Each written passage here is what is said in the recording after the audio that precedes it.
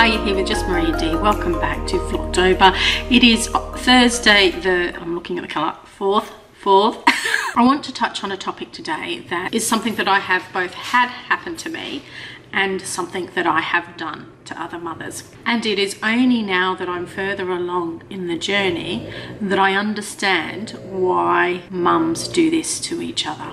I can remember having babies and toddlers and sharing the struggle of my days with other mums, usually with kids older than myself.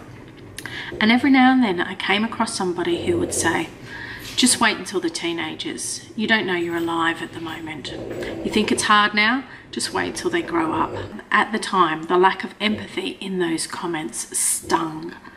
I mean, I was having bad days, sleepless nights, breastfeeding problems, a husband that worked all the time and I was managing small children by myself, home educating as the kids got older.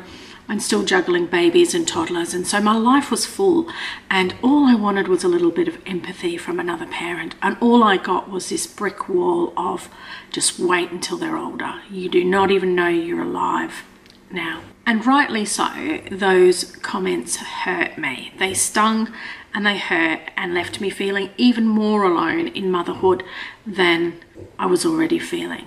Dial forward 20 years and I have found myself saying that very same thing to other mothers. Just wait until they're older. When I've heard those words come out of my mouth, I haven't felt proud of myself, because my natural inclination is to want to empathize with other people. So when I have stopped to examine why I would say such a thing, I realize that those words, those declarations, they are born from a real place of struggle.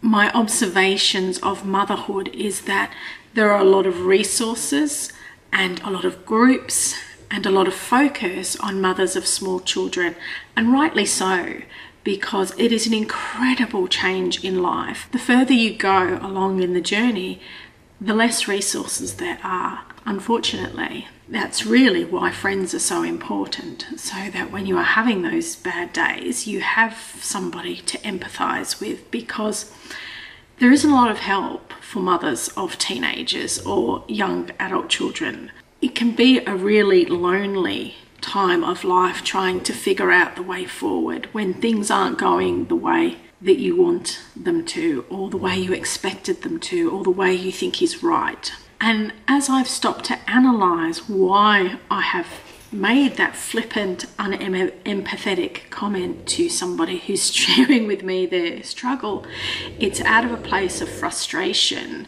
that there just does not seem to be the resources for supporting parents, not just mums, but parents of that age group child. So I guess I'm sharing, getting a bit teary now, sharing this with you today to shed light on that when another mother says something like that to you, it is most likely, it is more likely that they are not uncaring and unempathetic and even unsympathetic to what you're going through. But behind those flippant words is probably a lot of pain, a lot of loneliness, a lot of maybe not feeling supported by society at large. And I would challenge you that if you were to take the time to ask that mother if they were okay, that you might find that there are mutual things that you can both empathise with each other on in the greater struggles of parenthood and the journey that goes on for a very long time. We concentrate so much effort on the early years, and so we should. It is such an important time cognitively and developmentally and with nurture and attachment, so I don't want to take anything away from that. But parenting goes on for a very long time. It is most likely, in my own experience, that if somebody says something like that to you, that there is pain behind those words. Anyway, I just thought I would share that story today because I've been reflecting a lot about why I have said that myself to other mothers, and how we can all support each other better in this great journey they call motherhood.